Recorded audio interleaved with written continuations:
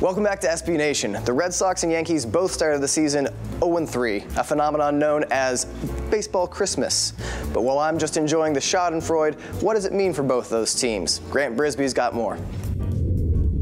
The Boston Red Sox and the New York Yankees have both started 0-3, and it's still really early. But both 0-3 starts aren't exactly created equal.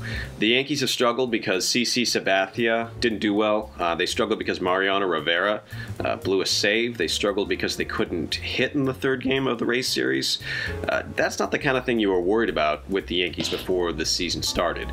It might be that Sabathia has a bad year or that Rivera is finally finished, but you're going to give it a little bit more time. With the Red Sox, the big worry was the rotation. The big worry was the bullpen. And in the first 3 games, that's been exactly the problem. The rotation's been shaky, the bullpen's been shaky, and so it kind of fits the narrative of what you were expecting if the Red Sox were to struggle. So there's a little bit more panic, I would think, in Boston than the Yankee side, but it's still just 3 games, and there's 159 left.